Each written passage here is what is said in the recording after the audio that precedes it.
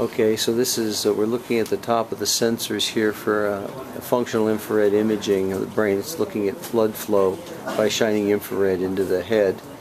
And then we're going to go over here and look at the user interface. Now, how many channels are you plotting here? So this is around 36. 36 channels.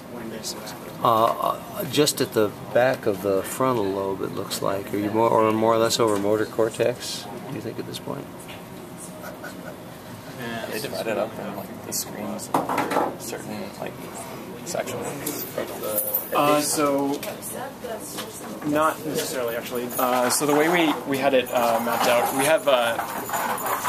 So basically, in order to avoid interference between like LEDs interfering with like the like emitter detector pairs like that are next to each other. So like if you have an LED here and another resistor here, and you don't want this one interfering with the other one.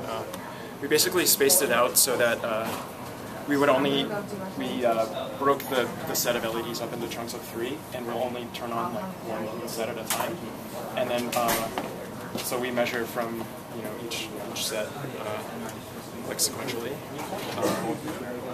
and so each set basically corresponds to like 1.5 AACs worth of channels. Okay. So this isn't actually this doesn't. The plotting mechanism we have here doesn't correspond directly to the mapping.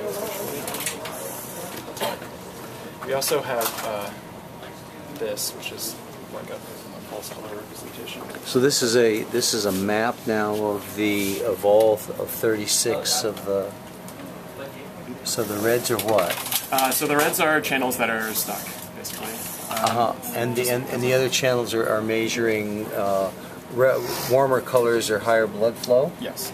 And then, alright, so there's kind of an average. There's several areas that are changing quite dramatically. Right. And can you point on the head where those channels are? So I think they're around the edges here. So up in the frontal lobe. Very cool.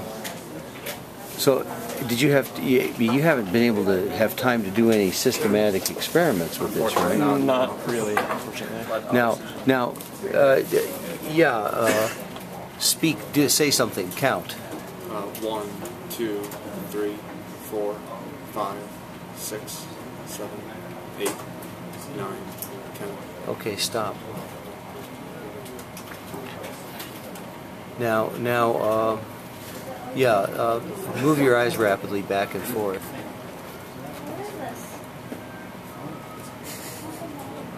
I don't see anything there. Okay.